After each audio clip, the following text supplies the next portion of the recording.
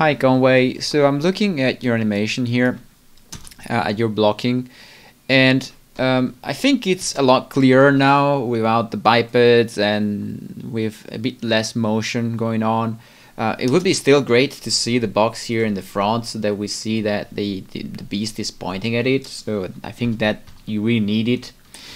And then apart from that, let's see what we have in here. So the first pose and the second pose, the way they act together is not really clear to me. I mean, if you're using the exterior of the left arm, let's think it through, to hit this guy, this box, then you would expect the charging motion, the anticipation, to go left and up, right? But if I go and look at the transition, what you're doing is you're lifting it up this way.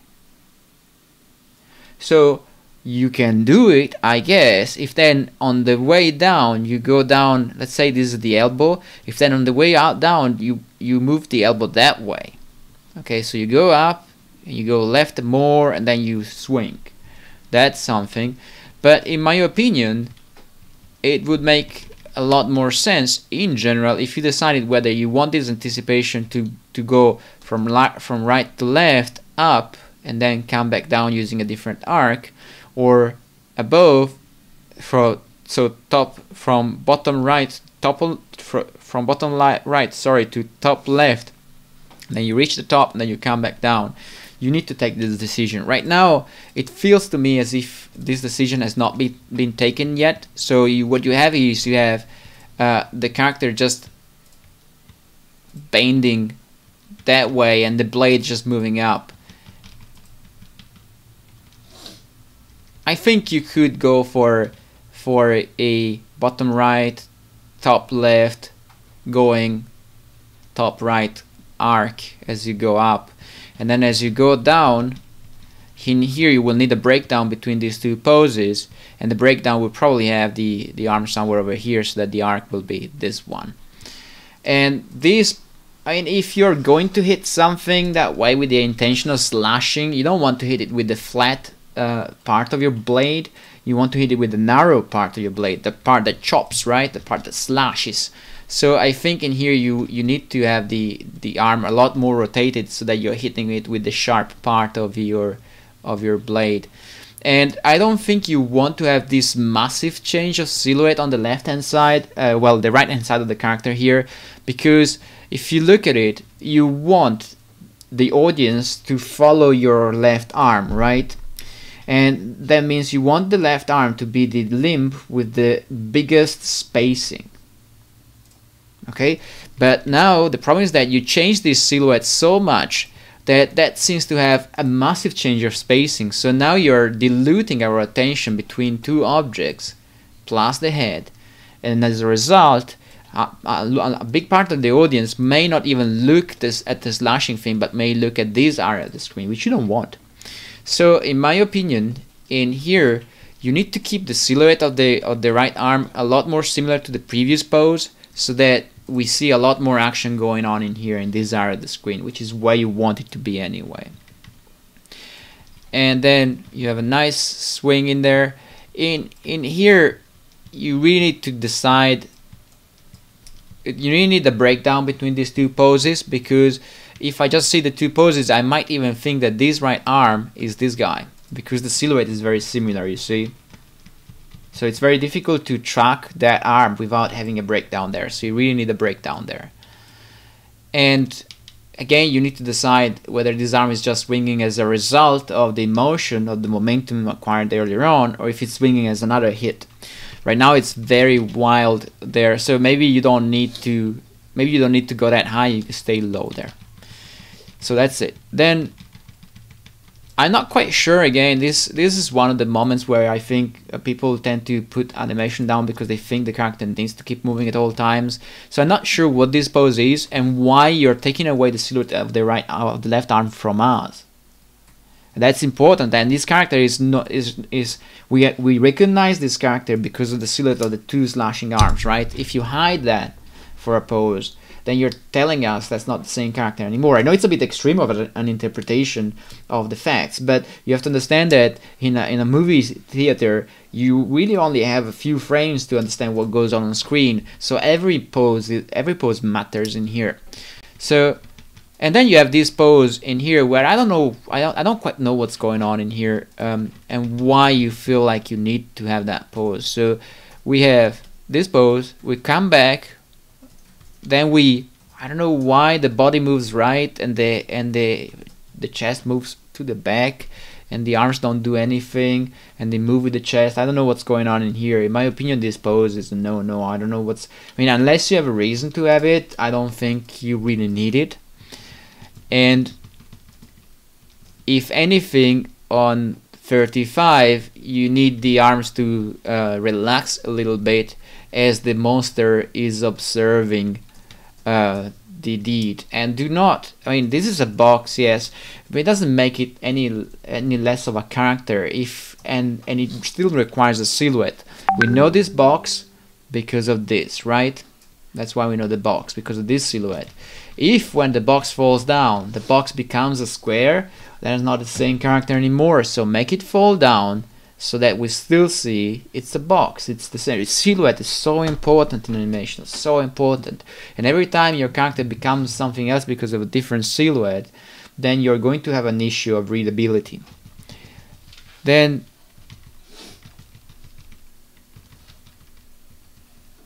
we have this sort of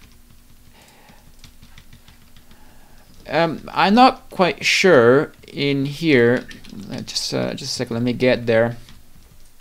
So this is a pose. This is a pose. I'm not quite sure in here why this leg is moving up and moving closer to the body. Because the body is moving to the left, if you think of it, it's going to shift the weight over this guy. I'm not quite sure why you would want to move that leg. If anything, as you slash, you see how the leg is stretched and deformed there. That's usually an indication that you could either twist the foot to have less deformation going on in here, or a little step is needed to reassess the weight, to move the leg a bit closer to where the weight is. So if anything, as you move to this next pose, the leg should open up rather than closing in. That's my idea anyway. And then, so we are ready for the next movement. I'm not quite sure about this silhouette with the two arms, but I don't have a proposal, sorry about that. And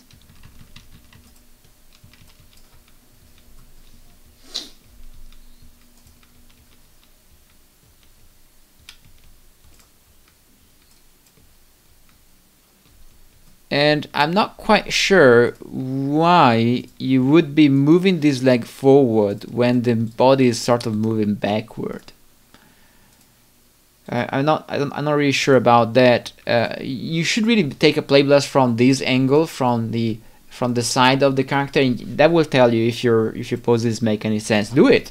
Next time you show a blocking, put a picture-in-picture of this side view, and that will tell you a lot. In creature animation, we do it all the time, because it's very difficult from the camera to know what goes on in a quadruped. There's so much stuff going on. So, and in here it's also bizarre, in my opinion, that you have the foot in here, you lift it, and you sort of come back to the same position. Look at that. You just rotated it, which tells us that this was way too twisted. So I'm not quite sure you would do something like that. You would just lift the foot and put it back in the same position.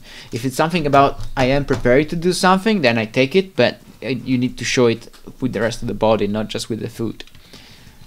So if anything, since we are about to prepare for the jump, you probably want to be a bit wider, a bit more threatening with those feet, and perhaps show us that you're about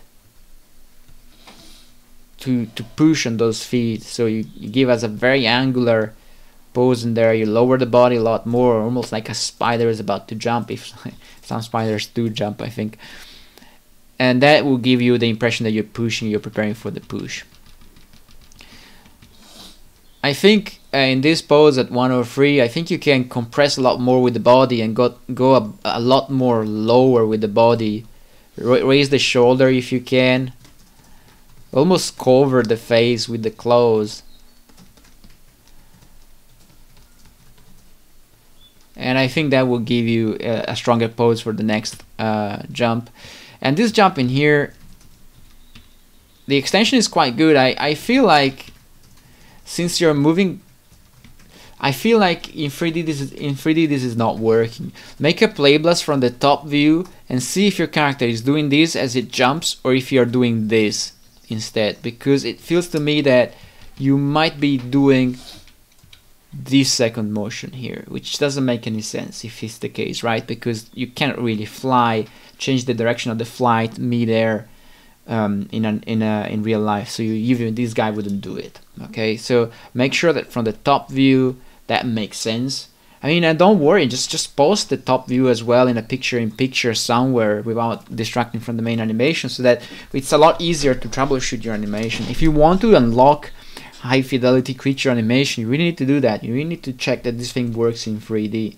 And then once you're done and you think that it works reasonably well in 3D, you can tweak it based on camera. So we are pushing. I would expect it maybe to push a lot more forward there, but again, it depends on what this guy is doing in 3D. And then this pose in here is a bit bizarre with the legs, I think.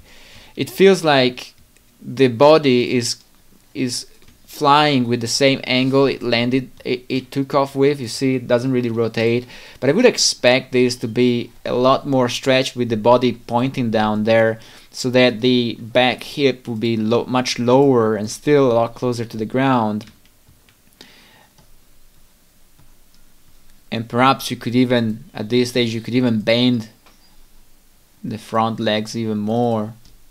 So you have a bit more of a stretch going on in that character right there.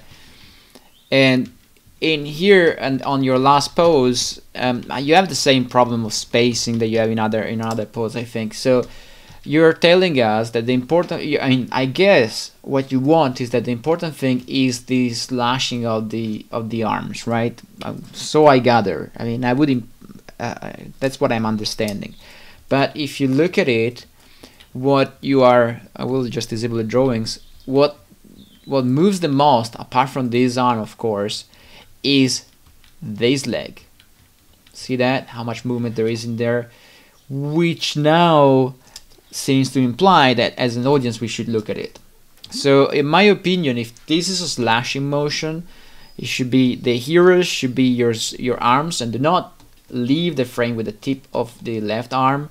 And the legs should be moving but reasonably similar to the next pose, okay, so that they don't take too much of the attention there. And this is probably when the body could be higher, yes, after all it was lower earlier on, so the back of the body could be higher there. So, and yeah, we need the box in here to know what goes on. And that's it. And watch out, I don't know what this pose is, but probably you don't need it. So a lot more clear than the last time indeed. Now the problem is that when you make it clear, when you refine that, you're going into finer and finer detail. See how much time you want to spend on it, of course. I mean, I am assuming that you have plenty of time to deliver this shot, so I'm telling you what will make splining more effective as you read it as an audience. But if, I don't know, if you have to deliver this thing tomorrow, of course, this is a great blocking, use it and just move on, okay? But you decide. Have fun.